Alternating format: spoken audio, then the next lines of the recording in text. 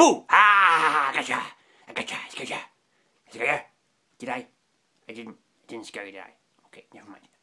Anyway, this is Melville in the Book Nook, and the reason I was scaring you just now is because it's a Halloween edition of the Book Nook. Spooky, spooky, spooky, spooky, spooky, spooky, spooky, spooky, spooky, spooky, spooky. Boo! Spooky. Scared yet? No? Okay, here we go. Now, this week I have decided to talk about a classic novel about vampires and the sucking of the blood. The famous vampire story. You know the one I mean? Yes, I am referring to Bunnicula by Deborah and James Howie. I don't know how to say it.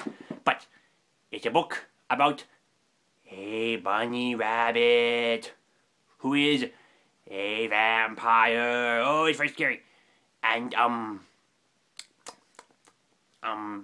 yes, it's about a vampire bunny. That's, what it's about. But it's a good book. So, read a book about a vampire bunny called Bunnicula. It's a good book.